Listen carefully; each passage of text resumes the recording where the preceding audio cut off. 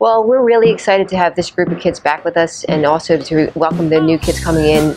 Over half the team is going to be new to our program, and I think they have a great nucleus of veterans to look up to and to follow and their lead into the season. And I think that for the most part, for the last week or so, we've really done a great job in showing the younger kids the way we like things done here at Rider, and they're following very closely the leadership of the seniors and the upperclassmen, so it's making for a very nice, comfortable environment that's hardworking and energetic out in the field. I mean, having the 10 or 11 new kids that we have here, brings a great variety of, first of all, kids from all around the world, and various gameplay systems and techniques that they're bringing into our program.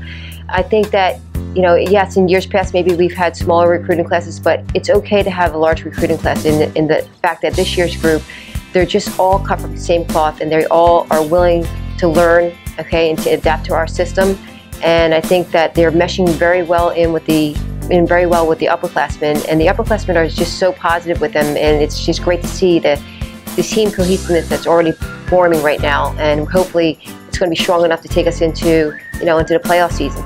I mean, absolutely. When years back when we brought Virginia into the program, the older kids really looked to her for her skill, okay, and to help raise the level of their game. And we have several players on our team this year that are newcomers to our program that really have a lot of skill and a lot to give to our program that the older kids can also steal from.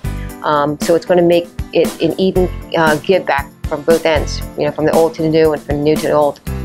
I mean, we're really happy that we're finally playing under the MAC's leadership, although we haven't been able to, crack that nut and win a MAC championship yet, but that's always going to be our goal. I think LIU coming in is really good for the MAC. We needed to add an extra team with Quinnipiac leaving, and Fairfield has always been a very tough opponent for us in years past, and they bring a lot to our conference. So overall, you'll see that the general play in the MAC is getting better and better each year, and the league is very competitive. I don't think there's one game on the schedule that we can look to and say, you know what, this is going to be a surefire win, because on any given day, anybody can knock somebody off, especially now that the MAC is getting stronger in their play. I mean, we're going to do our best to try to get there.